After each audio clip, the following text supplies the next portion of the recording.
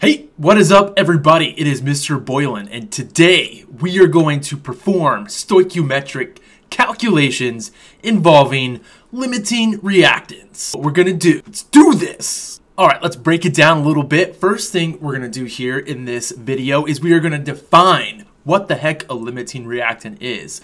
2, we're going to define what the heck an excess reactant is. And then 3, we're going to use our stoichiometry skills to do some stoichiometry calculations and determine the identity of a limiting and or excess reactant in a chemical reaction. So excited! Alright, so for this video, there are pretty much just 2 vocabulary words that you need to be familiar with. The first of which is limiting reactant. And it is just the thing, it is the reactant that is going to limits the amount of the other reactants that can combine and the amount of products that can form in a chemical reaction. Limiting reactant. Wow, I wonder where they came up with that word. And 2, we also need to know what the heck an excess reactant is. Well, an excess reactant is just a reactant that is not used up completely in a reaction. It is left over. Alright, so we're just going to come back to this idea of sandwiches. Sandwiches! Who doesn't love sandwiches?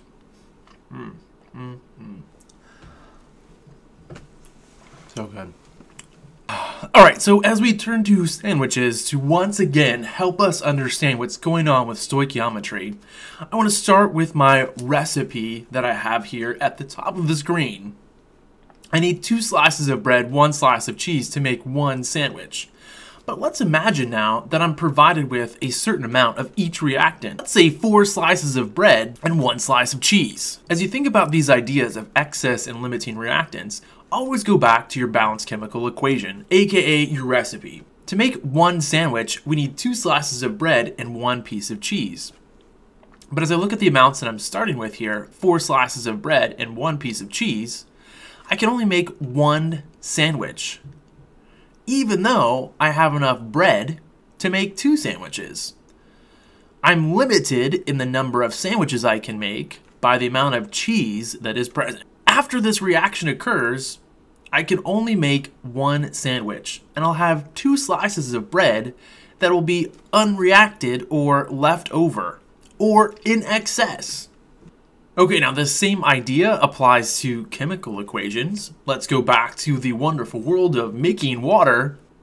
Here, the mole ratio of hydrogen to oxygen in water is 2 to 1 to 2. But let's imagine now that I've got 4 moles of hydrogen and 1 mole of oxygen.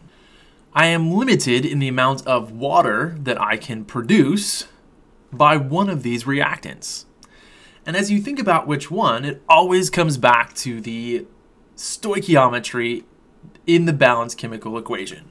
For every 2 moles of hydrogen, I need 1 mole of oxygen. As I look at what I have, I've got 4 moles of hydrogen, 1 mole of oxygen. I can use that 1 mole of oxygen to react with 2 moles of hydrogen to make my 2 moles of water, as indicated in the balanced chemical equation. However, these 2 moles of hydrogen are going to be left unreacted. They will be in excess because there's no additional oxygen to react them with. In a nutshell, excess and limiting reactants.